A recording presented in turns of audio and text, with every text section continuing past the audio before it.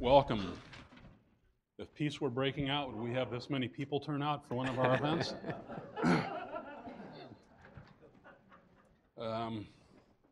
Felicitous timing. The conference is now in silent mode. Almost. So we have. Okay, put the teleconference on mute aside from the conference room over at Livermore.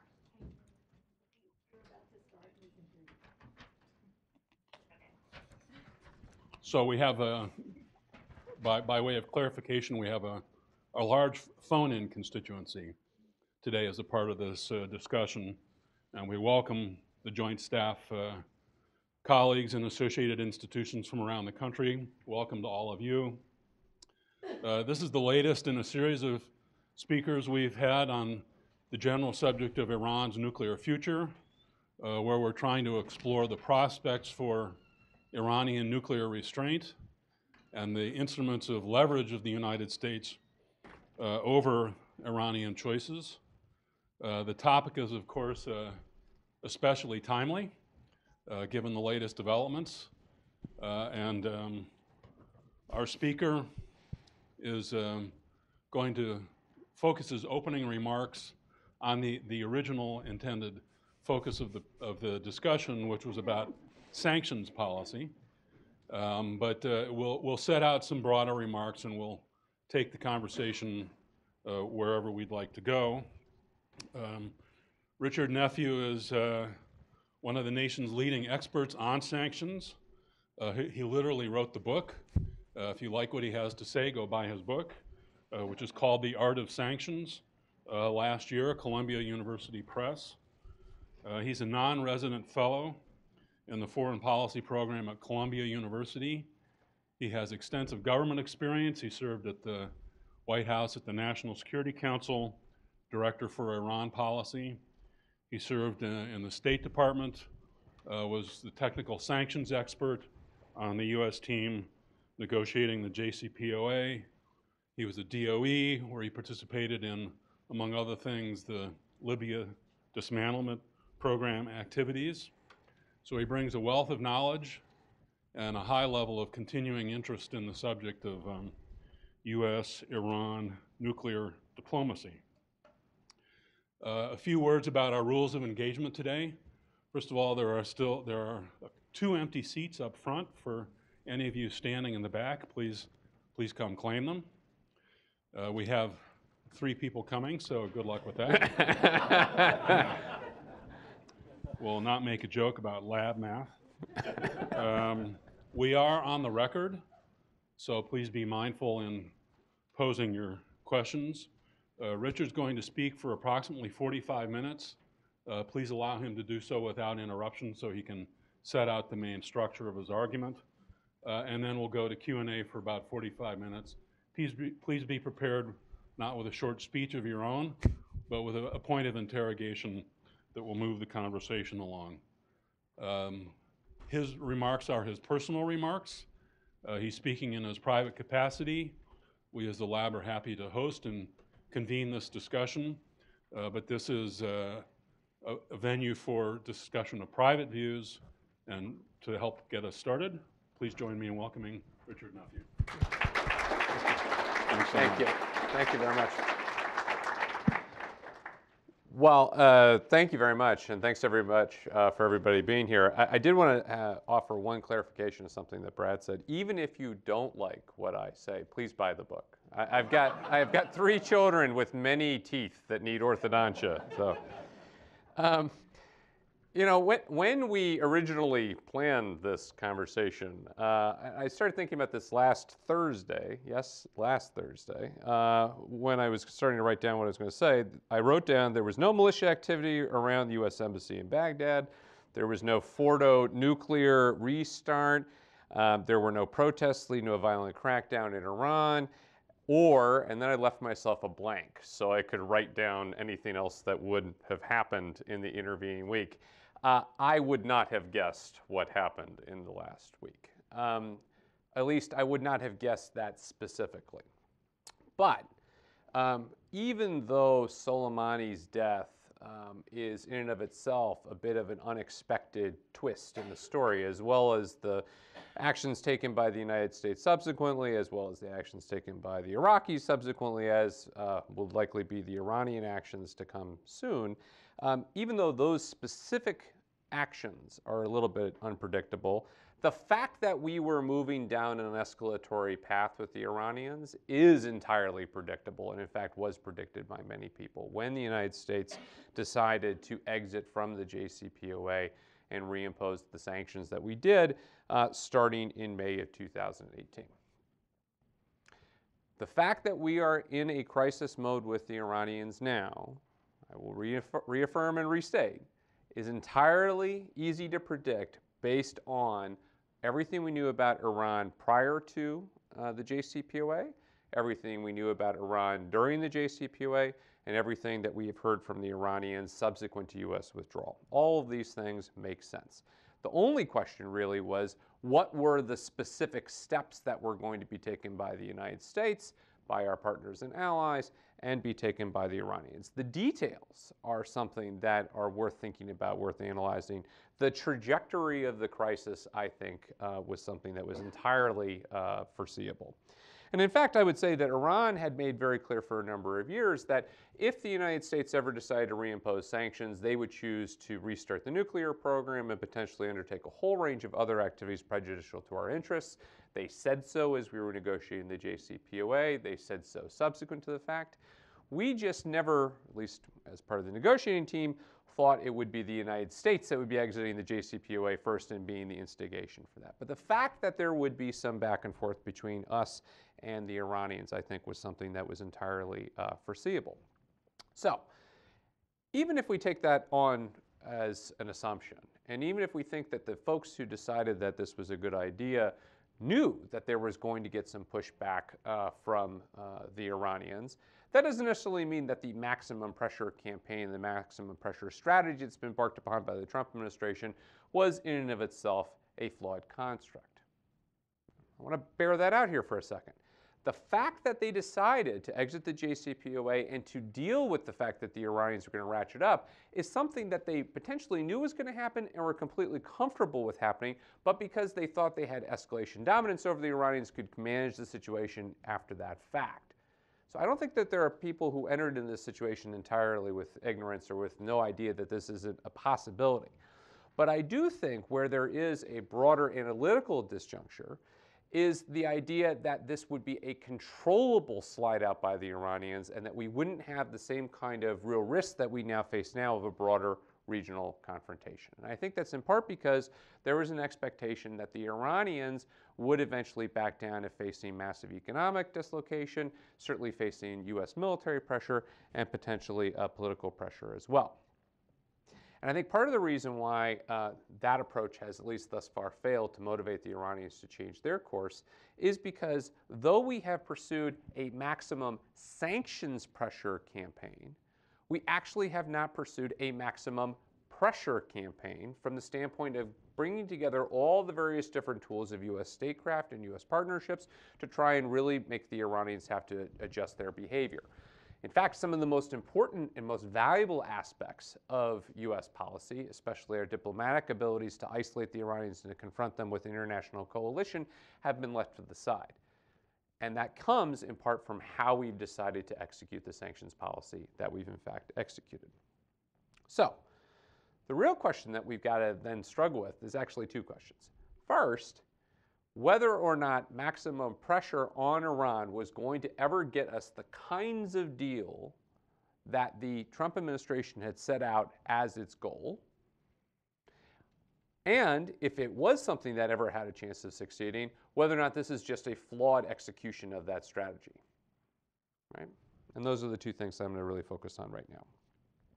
First of all, I'll say that I think the idea of using maximum pressure against Iran to try and coerce it to make nuclear concessions is something that is completely reasonable and completely consistent with what we did under the Bush administration, under the Obama administration to get to the JCPOA.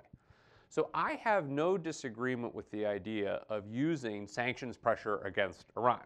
How could I?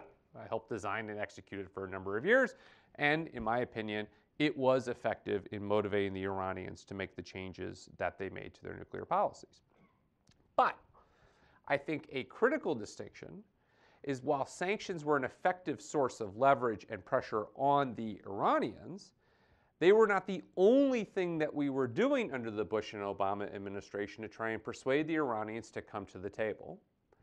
And when the Iranians came to the table, they came to one that was at least set with some degree of concessions and compromises that were an option from the United States. In other words, we were prepared to move a little bit in their direction to try and make a negotiated outcome possible. It's that combination of pressure and leverage building and giving the Iranians credible off-ramps that, in my opinion, made the Bush to Obama dual-track strategy, and it really was a continuity of Bush and Obama policy that led to the JCPOA in 2015 and the JPOA before in 2013, that was successful, that is so distinct from what the Trump administration is doing, which is using only one half of our policy toolkit, that just being the use of sanctions itself. All right.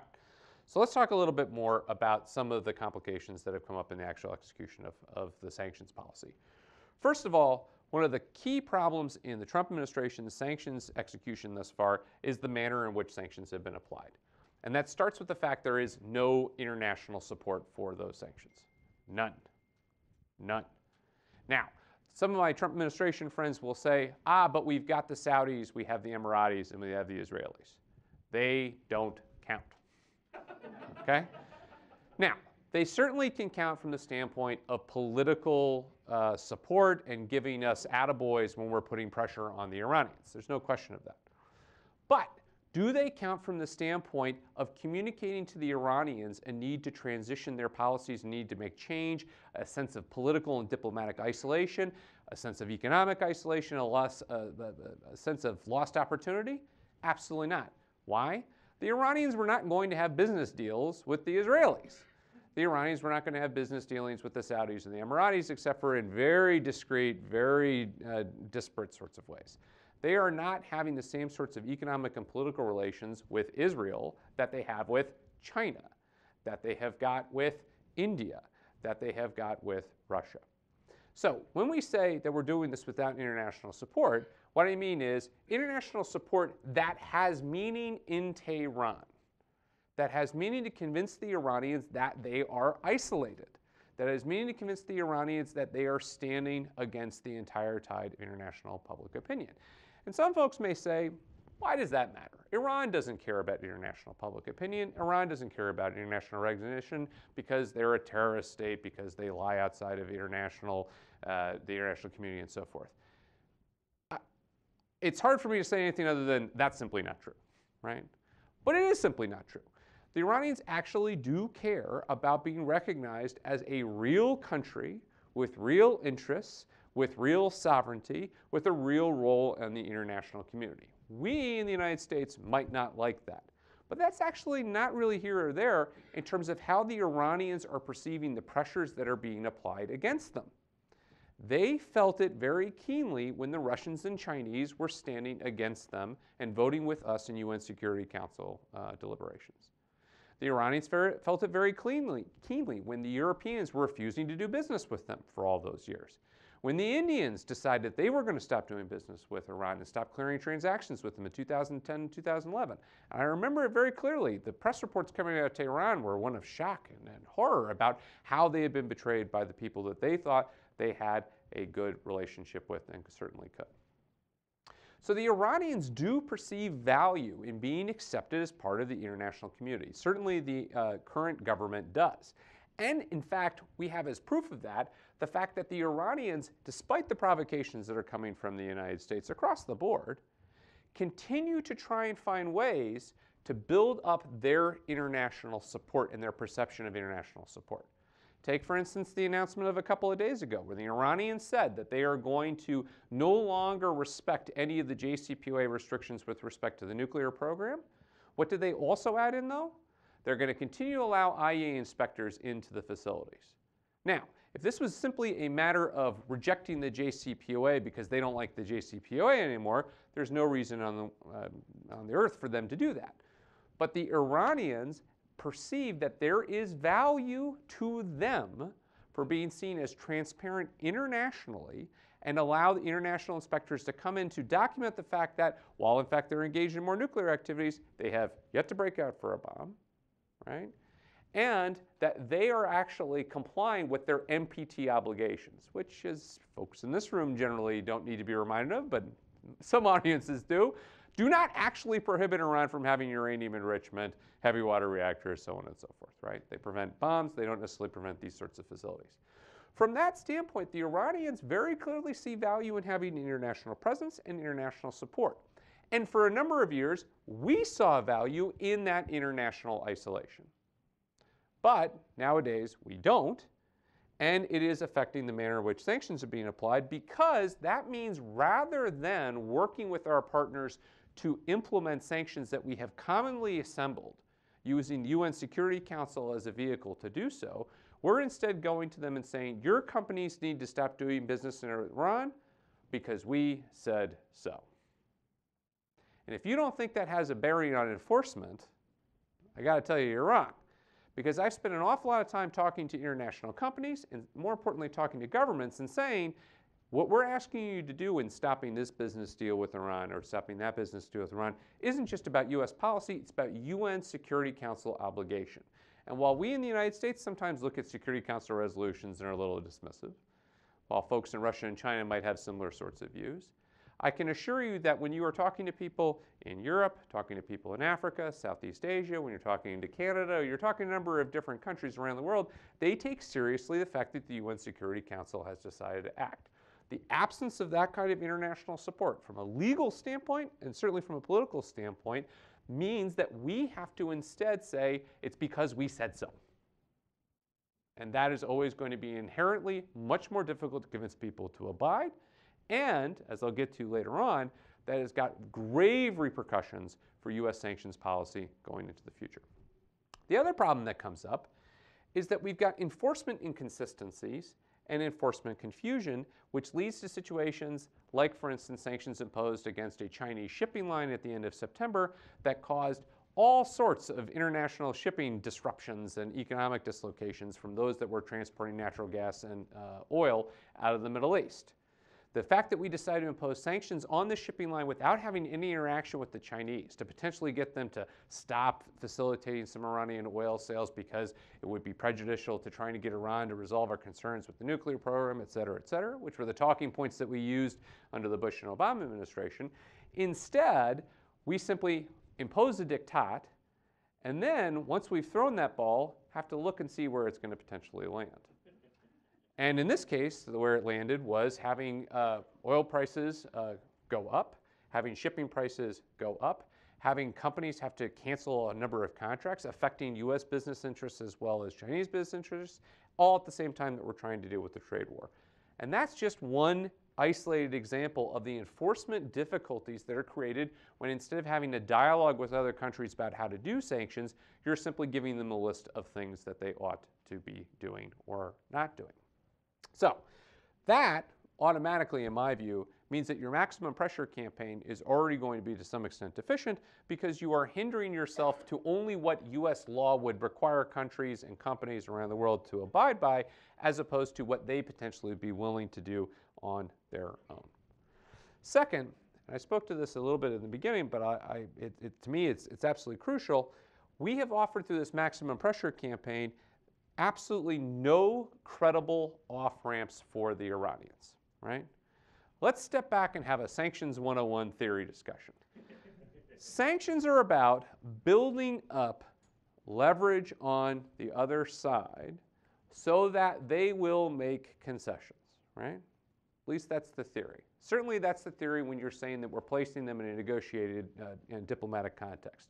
Certainly that's how we've used sanctions for a number of years. They are not traditionally, and certainly haven't been as we attach them to Iran, about trying to collapse regimes, right? They are not about attempting to have regime change, right? And according to this own administration, that is not the focus of US sanctions policy with respect to Iran now. US policy right now, according to the President of the United States, all the way down, is about getting Iran to come back to the table to give a better deal to this president than they were prepared to give to the previous president. Now, someone helped negotiate the JCPOA. I'll be a little bit skeptical that there's a better deal out there. Maybe there was a 10% better deal that could have been achieved. Maybe there was a 10% less better deal that could have been achieved. I don't really know. I am skeptical that without giving more concessions, we potentially could have gotten a stronger deal from the Iranians. But that is just a supposition on my part. That is something that I believe on the basis of seeing what the Iranian policy has been like for a number of years, seeing what their red lines have been about how they want to have their nuclear fuel cycle and so forth. I'll admit I could be wrong. Could be that there is a better deal that was potentially out there. I will say I don't think the better deal that's out there is that Iran agrees to no uranium enrichment, no reactors that are not fueled directly by a foreign supply, no fuel cycle activities of any note, no interactions with Hezbollah, no interference in the affairs of other countries in the region, wholesale changes to governance structures, human rights, et cetera, et cetera. Those are the 12 points that Secretary Pompeo laid out in May of 2018 would constitute an acceptable agreement to the United States. Now, he said at the time, these are the things that we think any reasonable agreement would include. These are the things that any state ought to be willing to take. These are common international standards that ought to be held. Okay, it may be that these are common international standards. It may be that some countries would agree with you. I think a number of countries would not agree, especially when it comes to issues of fuel cycles and so forth. But I think what's completely lacking in credibility is another part of this conversation, which is, and Iran has to agree to do all these things at once, right? So this isn't an agreement on some nuclear things, followed by an agreement on Hezbollah things, followed by an agreement on missile things, followed by an agreement on human rights things. This is an agreement in which Iran fundamentally changes its nuclear, regional, and domestic policies all before they get any sanctions relief from the United States, right? And all supposed to happen at the same time. I can assure you that there was no likelihood that the Iranians were going to accept that kind of deal. But that was set up not just simply as the high watermark of ambition, but as the deal that would permit the United States to grant any kind of sanctions relief. And as we saw in the case of North Korea, there's been no indication from this administration that they're willing to slice and dice this agreement. Well, I got to say, I find that practically difficult to see in any event. I don't know how a negotiation could take place across all those various different issues all at once, certainly without trading across those issues. But even if that could be achieved, you then have to come back to the fundamental issue of Iranian psychology and whether or not the Iranian diplomatic position and negotiating position was ever going to take on these kinds of steps that were being required of them, which to my view is simply not credible. So from an Iranian perspective, what they heard was there is a potential to get out of maximum pressure, but that means that you have to fundamentally transform your country and accept all U.S. unilateral demands, and you must do those now before there is any kind of a sanctions relief that could potentially be conveyed to you, any kind of indication that we are willing to make any concessions to you and to your interests. And from an Iranian perspective, they saw that and immediately said, well, we don't really know why we'd even bother with a negotiation. But let's say for the sake of argument that that was their position in May of 2018 before the sanctions pressure had hit. And some people in and around the Trump administration said, yeah, they're going to say that. And they said that to you, and you still got a JCPOA out of it. So let's see. Let's apply the pressure and let's go from there. Okay. The problem then comes in to how other international negotiations are being viewed by the Iranians when they think about how they might have to deal with the Trump administration. Now, I know a lot of people in this room are going to immediately think, North Korea. He's going to talk about North Korea. He's going to say that maybe the Iranians will look at the North Korea case and say, that's the lesson we need to learn. We need to develop more chits and then respond. Maybe that's part of it. But actually, the case that the Iranians bring up, NAFTA and NAFTA extension.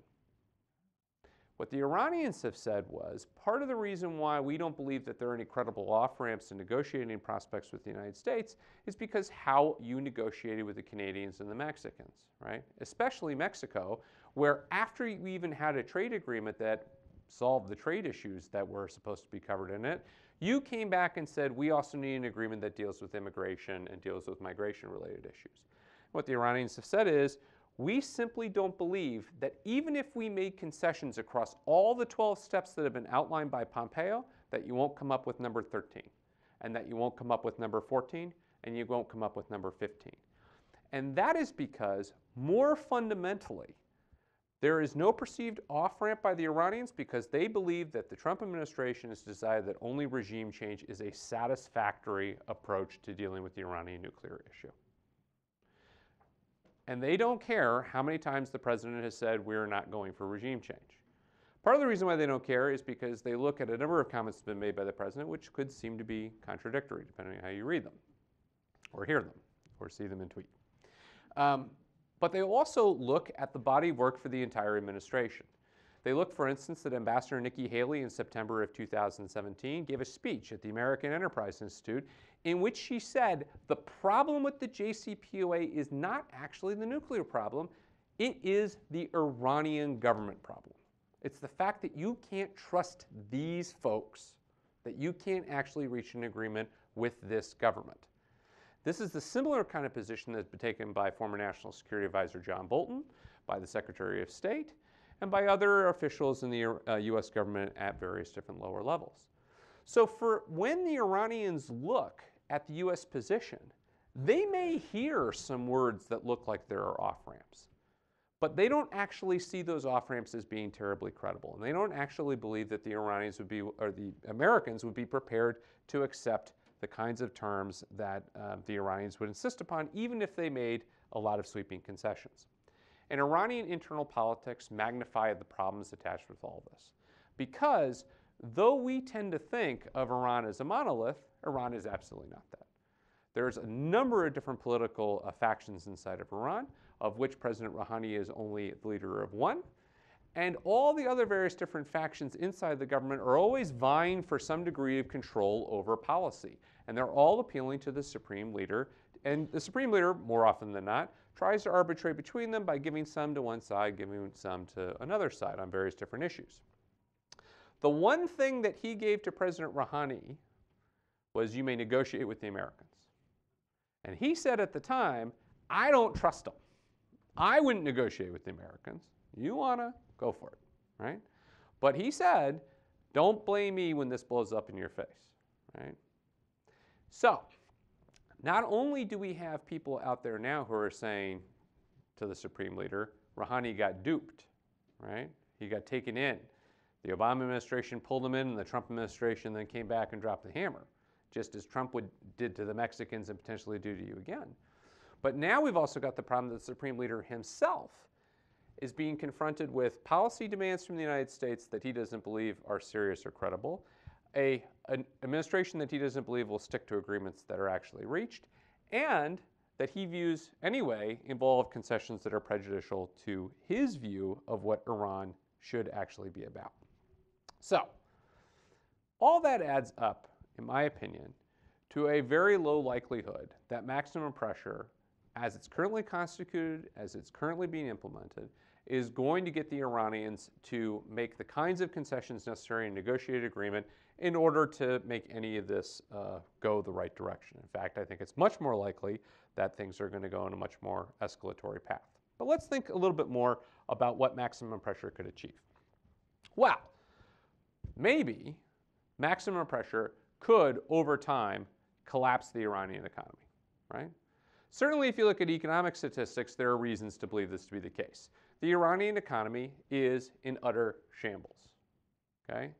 That you can have some degree of confidence in when the Trump administration comes out and says the Iranian economy is in the pits. They've got all sorts of problems, from unemployment problems to no GDP growth. In fact, they've got a massive recession underway, to the fact that they've got a massive inflation problem. All of that stuff is true.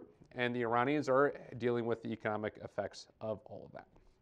So I think it's reasonable to assert, reasonable to argue, that maximum pressure combined with Iran's long-term systemic economic weakness has created a situation in which they are very near to economic collapse. That is not the same thing as political collapse. And all too often when sanctions are being considered, we equate them. Now, I think part of this, and I wrote about this a little bit in the book, Part of this is because we in the United States in particular have got warped views about what bad economic situations look like, right? So actually, this will be fun. Let me see a show of hands. Who thinks 10% unemployment is a bad thing? Hands? Who would think bad? Okay. Who thinks 20% unemployment is a bad thing? Right? Who thinks 30% unemployment is a bad thing?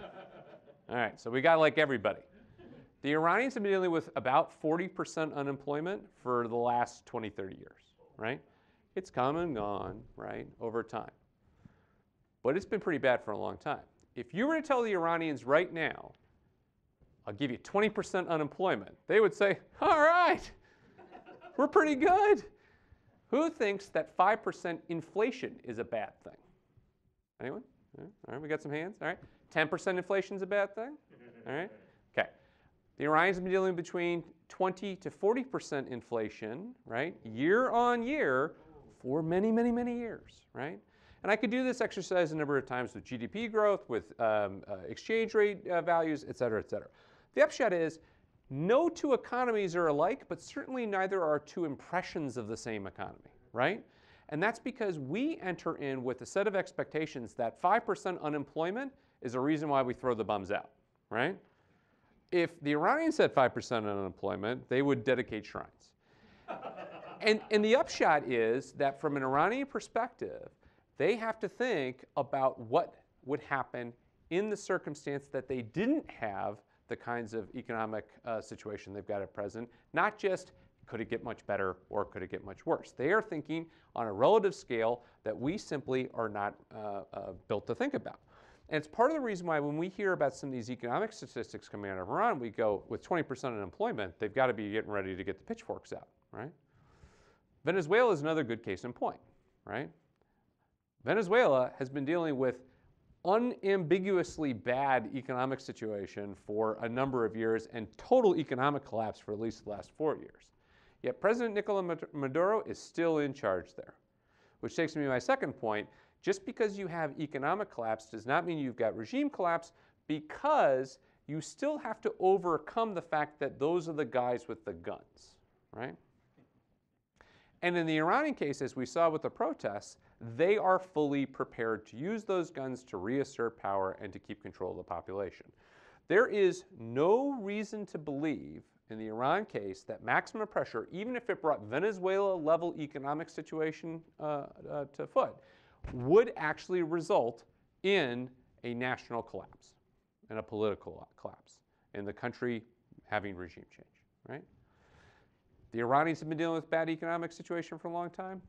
Venezuelans have been dealing with it for a long time as well. There's an awful lot of force and a number of people who are prepared to use it. In fact, as Karim Sajidpour, a scholar at Carnegie, has said before, one of the things that we've seen is, as compared to the 1970s, when the Iranian population was prepared to die and the Iranian government was not prepared to kill, we've seen the complete opposite, where the Iranian government is prepared to kill and the Iranian population has, thus far, not been prepared to die.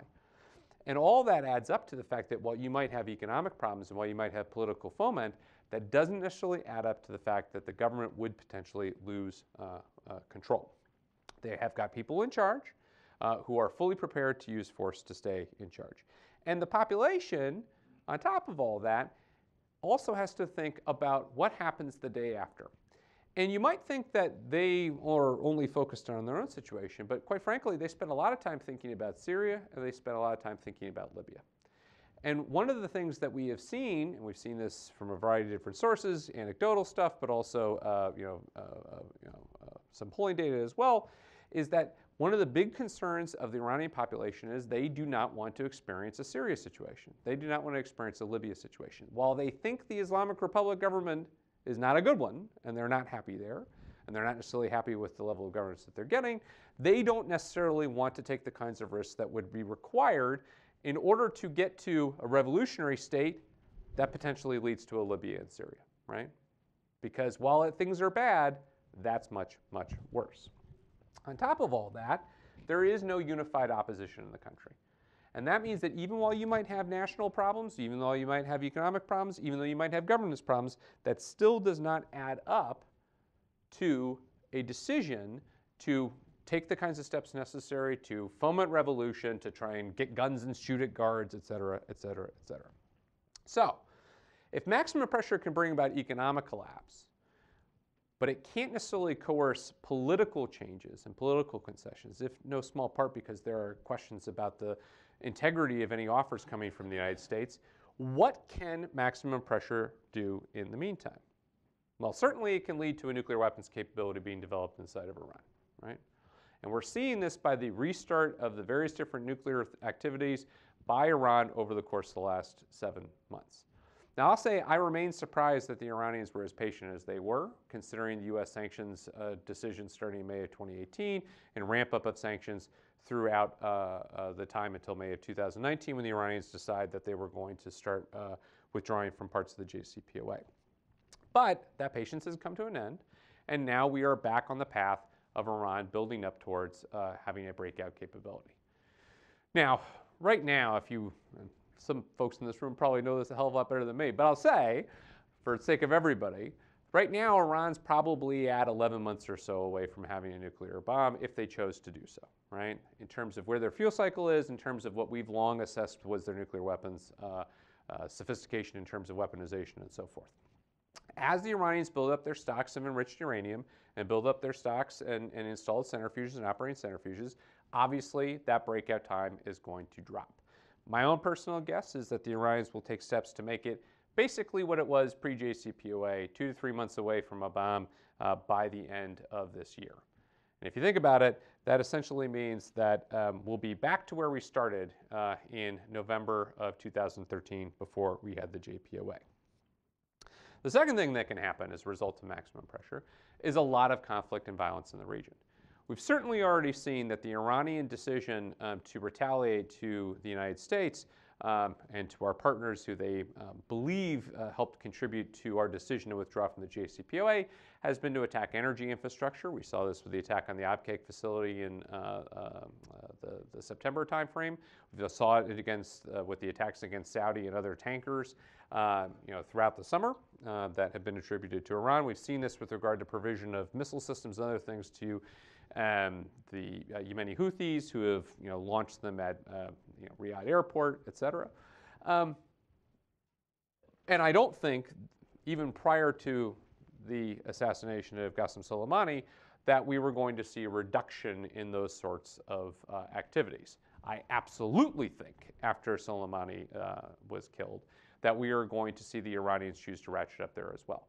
So what does that mean? Well, that means that we probably have got more missile attacks that are going to be incoming on our service people and our diplomatic installations in the region. That means that we almost certainly are going to see additional attacks or threats to attack energy infrastructure. And I also think we're going to see a step of Iranian terrorist activity and terrorist support activity outside of the Middle East. It's worth noting that some folks will think about the Iranians as limiting their activities mostly to the region, but in fact, when the Iranians believed that Israeli Mossad was assassinating their nuclear scientists throughout 2011 and 2012, the Iranian decision to respond was not against Tel Aviv. The Iranians instead decided to go after Israeli targets in Bangkok, in Bulgaria, et cetera, right? And that is because the Iranian Quds Force believes it's a global force and does have global capability, and they're prepared to use it. That, in my opinion, is what maximum pressure can potentially achieve. It goes without saying that I do think that this means that the U.S. ought to change its approach, right? And that the U.S. policy ought to be adapting in order to make what pressure has been achieved more effective by adding things like an offer that is seen as credible and serious to the Iranians to negotiate. It could potentially take the form of the joint plan of action, the initial agreement that we reached in November 2013. There are other things that we could potentially do. I think the Iranians are up for restructuring the JCPOA. I certainly don't think they're up for doing that in the context of the maximum pressure campaign, going unabated. But as part of an exchange of relaxing those sanctions, the Iranians even said yesterday they'd be prepared to do that. I think that's all a lot harder to believe in the context of Soleimani's death, but I do think that is still where the Iranians potentially may go with respect to the nuclear program if we would be prepared to make those kinds of concessions. I think just at this point, that's not part of where U.S. policy is likely to go. So that's the implications for U.S. Iran policy. Let me say a few words in my last couple minutes about the implications for U.S. sanctions policy, which I spend an awful lot of time thinking about, in part because I am deeply concerned that the steps that are being taken by the United States, particularly in this administration, but even the previous ones, are ultimately to our detriment in having sanctions as a potential tool that we can use. We and our European partners in particular have badly split over Iran sanctions. And that's going to be a headline that folks will pay a lot of attention to. They are not the only source of a split between the United States and Europe when it comes to sanctions policy. When you actually look at the whole range of U.S. sanctions that are currently in place, you can see more examples of the United States and Europe at loggerheads than you can necessarily see us cooperating, certainly in this administration. We've got also differences of view with regard to Venezuela. We've got differences of view with regard to Russia, in particular sanctions that have been imposed against the Nord Stream 2 natural gas pipeline. And we've got a number of different concerns being expressed by Europe that at this point the United States isn't even bothering to consult with them when it comes to deciding about whether and how to implement new sanctions. That's not very good. But it's part of a broader U.S. willingness to use sanctions in basically any circumstance that we seem fit, without necessarily engaging most of the world to decide whether or not it makes sense and whether or not the sanctions are something that they would potentially be prepared to support. With the exception of North Korea, this administration in particular has been very neglectful of going to the UN Security Council to try and get support behind a number of the sanctions initiatives that it's pursued. Now, to its credit, it's not been getting a whole lot of help from the Russians and Chinese either, which only reinforces the unilateralist tendencies from the United States. But importantly, this whole dynamic predates the Trump administration. And this is where I'll be very explicit. This is not a Trump problem. This is not a Republican problem. This is not a Democrat problem. This is an American problem, right? Because our perception, especially since the mid-1990s, is that the U.S. economy was so strong, so attractive, so diverse, and so valuable, no one could possibly do without it, so everyone would be prepared to do what it takes to stay in the U.S. good graces and to be able to continue doing business with the United States. And to some extent for the last several years, that actually kind of worked, right? Because the U.S. is still the financial center of the world, because transactions do come through here, because people want access to U.S. technology, because people want access to U.S. services and to our educated population, et cetera, et cetera. But over the last 20 years, in my opinion, we have gone to that well for foreign policy reasons way too much. We have gone to sanctions to deal with policy challenges as diverse as Iran, North Korea, Venezuela, Libya, Syria, China, India, and Pakistan. Let's not forget that. Went to that well also to deal with more kind of general problems of terrorism, human rights, corruption issues, trafficking issues from narcotics to human trafficking. The list goes on and on and on. And as I like to tell my students, every one of those sanctions ideas is potentially meritorious on its own, right? We could have a healthy discussion here about who thinks that we should prioritize human rights sanctions versus who we should prioritize Iran sanctions or North Korea sanctions. People have different views. I'll say I think everything I just mentioned is something very valuable and very useful and something that sanctions ought to be able to try and address. But when you do go to the well to deal with all of those problems using sanctions, at some point people start asking some fundamental questions. Who am I allowed to trade with anymore? And who are you to be telling me that I am only allowed to trade with this person, or that person? A third question that's been asked, and unfortunately this administration has reinforced this, is, and are you just doing this to create market share for the United States, right? Which actually was an accusation that a number of our European partners made with regard to Iran sanctions for a number of years, with regard to China sanctions, other things. And for a number of years, we were able to discount and say, no, no, no. And in fact, if you look at our business dealings with them, we've ramped them all down, et cetera, et cetera. But more recently, that's been harder to justify. The upshot, in my opinion, is that the excessive use of U.S. sanctions, particularly where the rest of our international partners disagree, not just don't agree, they actually disagree with what we are trying to do and how we're trying to do it, reinforces a desire to get away from the United States and the controlling influence that we potentially can have. And we're seeing this with regard to trade and people looking for alternative supply chains that don't necessarily come from the United States, especially with the threats from this president that we're going to have tariffs on this, that, and the other. But we're also seeing a whole diverse array of potential services and other activities. We're seeing it with regard to banking. We're seeing it with regard to insurance services. We're seeing it with regard to IT services. We're seeing this across a number of different industries as companies look and say, if I want to do business with this whole host of companies, I can't possibly still do business here in the United States or do business in the other place, so I got to make a decision. And for the longest time, the United States was quite confident that the decision would be affirmative in our favor. I think as we see the global economy start to become a much more multipolar one, we are going to start to see that answer be maybe not. Maybe not. Maybe we do actually want to prioritize our business relationship with China instead. And that means a whole class of markets that we'll potentially do business with and a whole class of markets that we won't, but that's a choice that we potentially can make. We also potentially could see that with respect to the dollar as part of the global, as the global reserve currency. Now, I don't actually think that we're approaching a situation in which people will not want to hold the US dollar. It's still a very stable currency, very stable way of managing your wealth and keeping value and your reserves. But does that mean the United States will be in a position where people will only want to hold dollars, right? Or will see dollars as the supreme currency to hold? Potentially not. That will come with both political and economic consequences. Because once the United States is no longer at the center of global economic activity, that means that we're going to have to be competing with the Chinese, with the Europeans, with others, and they potentially aren't going to have all the impediments and all the complications in doing business that we have decided to create through our use of sanctions as a foreign policy tool. Of course, attached to all that is, the moment we're no longer at the center of that global economic web, our ability to pull those strings to put pressure on Russia, put pressure on Iran, put pressure on Venezuela, et cetera, is also potentially going to be reduced. Which means that we, by overusing sanctions today, are not only potentially undermining our position with our partners right now, but potentially our ability to use sanctions as a tool going into the future.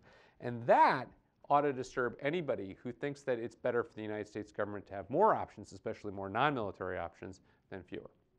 So, brief summary. I think that the maximum pressure campaign that has been embarked on by the United States is not intrinsically flawed from the standpoint of putting economic pressure on Iran. That certainly has got a lot of parallels to what we've done. But I do think the manner in which it's been used and the absence of international political support that it has, combined with some broader frustrations and irritations with regard to the U.S. use of sanctions more generally, ultimately is detrimental to U.S. sanctions policy and detrimental to the U.S. position internationally. I don't think that any of these things are irreversible. I certainly think that there is an opportunity to repair and rebuild our relationships with Europe, to have a different approach to sanctions, to have a different approach to Iran policy, and so forth. But I will say that over time, some of the things that we have done are going to become parts of the international dynamic that we're not going to be get away from. And we're going to find that it's going to be much more difficult to convince Iran to negotiate with us in 2021 than it was in 2015. That it's going to be harder to get people to join into sanctions policies with the United States in 2030 than it was in 2010. And all that means that the U.S. ability to influence policy decisions being made abroad to our own advantage and to our own national security interest is potentially going to be compromised. And that's why I think there needs to be some fundamental reforms to how the U.S. uses sanctions, to how we think about sanctions, and certainly how we apply them in this specific case of Iran. I hope that's helpful.